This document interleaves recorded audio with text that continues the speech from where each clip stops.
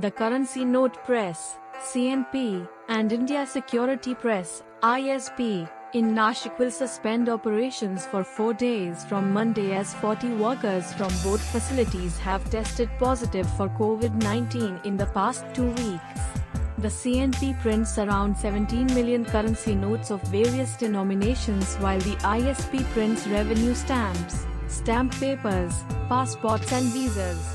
The CNP has 2,300 permanent employees and the ISP 1,700.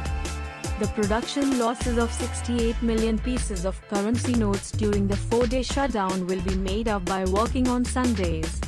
Sources in CNP-ISP said around 125 workers from both units had tested positive for COVID-19 over the last 3 months.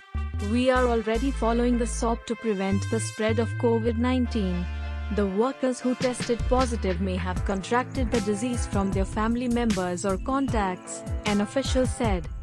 The Nashik Municipal Corporation will conduct antigen tests on all employees of both presses soon after they resume operations. The Currency Note Press and India Security Press are units of the Security Printing and Minting Corporation of India Limited, which prints government currencies and other security documents, besides manufacturing coins.